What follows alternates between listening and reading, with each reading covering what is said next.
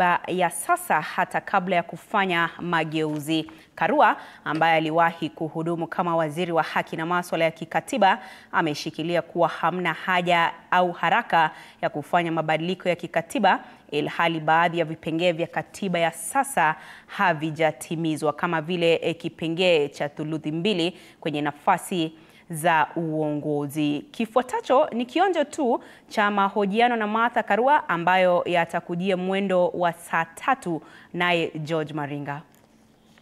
You begin by trying to fit the outfit that has been made for you before telling the tailor adjust here. Because until you fit it, you can't see where it's not fitting. This constitution, we have never applied chapter 6. In fact, if chapter 6 was ever applied, the landscape of 2013 would have looked totally different. In fact, now the refuge for those who have cases of economic crimes against the public is elected office. So it's like everything is upside down. Can we try to be honest to ourselves?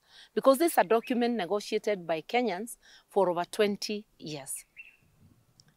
Let us try to at least implement it. Even as we seek to adjust where we may find necessary. But in my view, it is wrong to allow a regime that disobeys the constitution and the laws under it with impunity to be the champions of supposed amendments or corrections. Mtazamaji, mahojiano hayo utakuwa unayapata kwa njia ya kipekee mwendo wa saa 3:30 leo naye mwenzangu George Maringa. Hivyo basi usiende mbali, mahojiano hayo utakuwa unayapata kwa ukamilifu wake. Lakini kwa taarifa